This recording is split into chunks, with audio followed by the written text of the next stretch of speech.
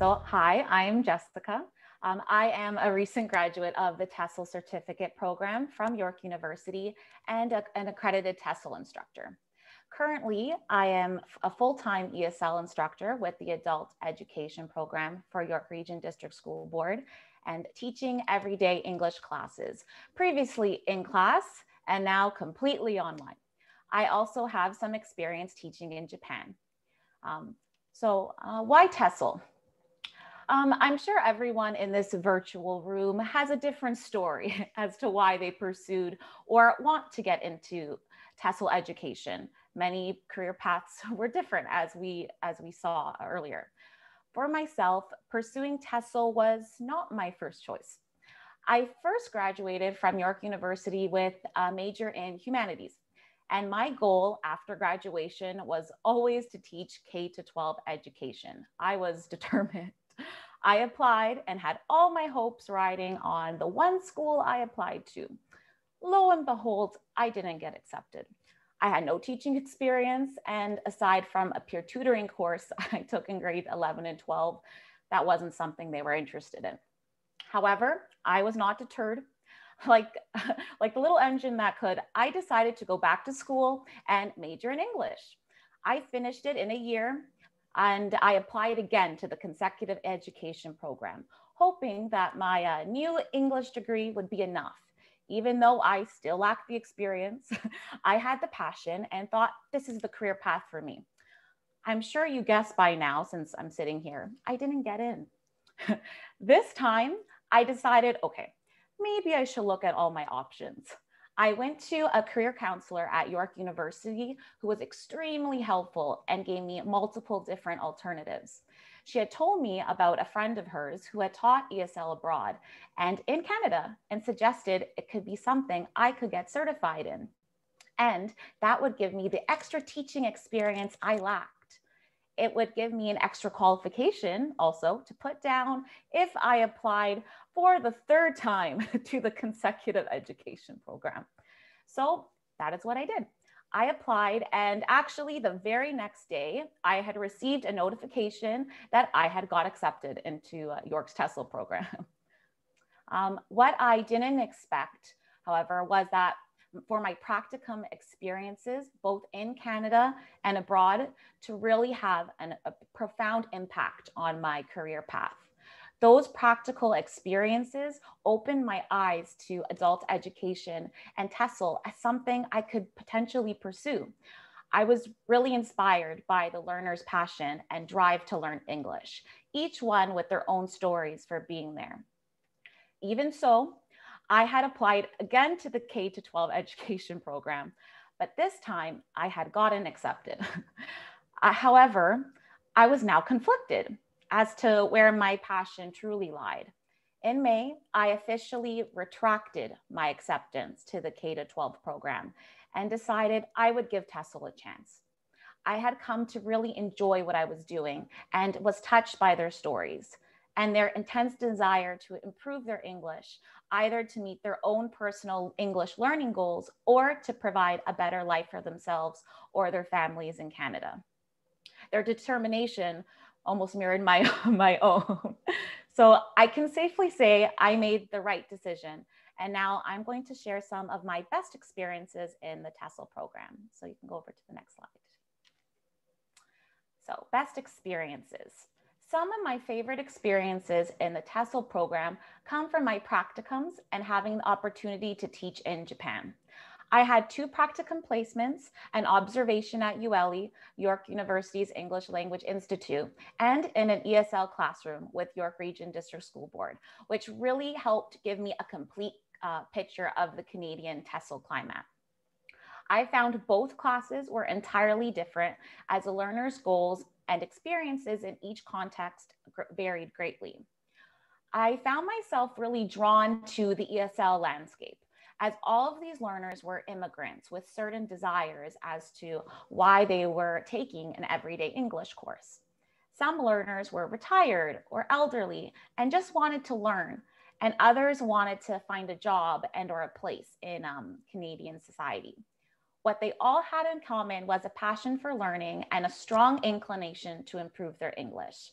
The York Region instructor who I completed my practicum with was excellent, and it was really her class that showed me what kind of ESL landscape I wanted to teach in. I saw how she cared about her learners, and I liked the idea at the beginning and throughout the semester, the instructor performs a needs assessment to see what the learners want to learn, which can range from Canadian culture to health. So similarly to a university experience, you go in wanting to find yourself and what you want to learn. And so I liked that, it mirrored that. My best experiences from the practicum was seeing the students' real life needs and desires met. For instance, there was a student who was looking for a home for him and his family. And the instructor, knowing the student's current needs, was able to help the learner by gearing a future lesson on home buying. My favorite experience of the TESL program, however, was going abroad to teach students at Meiji University in Japan. Like you saw in the previous photo, that was some of our students and my other fellow TESL colleague. It was an incredible opportunity that was afforded to me through York's TESL program. Accompanied by York University's TESL coordinator, Antonella, we participated in language classes taught by Meiji University faculty and taught content-based classes in Canadian studies. This international experience provided me with invaluable knowledge, teaching a group of 70+ international students, and taught me how to adjust my teaching strategies to the students' needs and to adapt my teacher talk to connect with a multi-level learners. One of my favorite experiences while teaching in Japan was carrying out conversation-based activities in the evenings. These sessions provided an opportunity for students to converse with their peers in a casual and safe environment. We would play games like heads up and charades, and it gave the learners a chance to practice their language learning outside of the classroom where they wouldn't have that opportunity otherwise because they're international learners. Both my practicum experience in Canada and teaching international learners abroad really helped solidify my continued interest in TESL and gave me experience teaching a variety of different educational backgrounds with adult learners and international learners.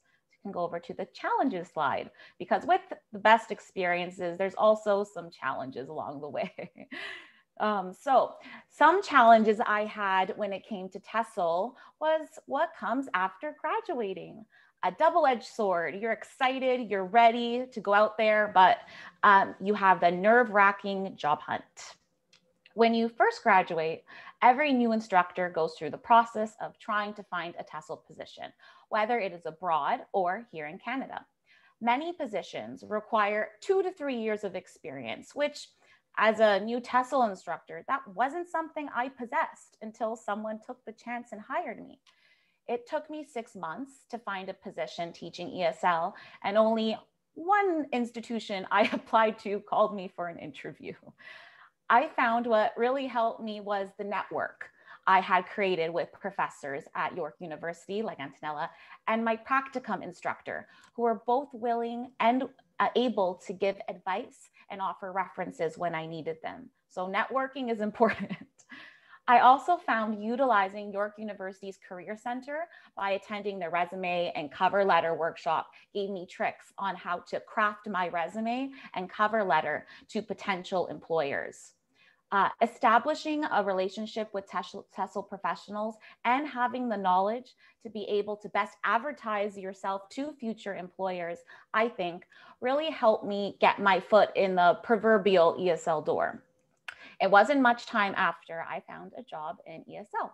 So since graduating, you can go to the next slide, please. I first worked as a supply instructor with York Region, and currently I am a permanent ESL adult instructor with the York Region District School Board.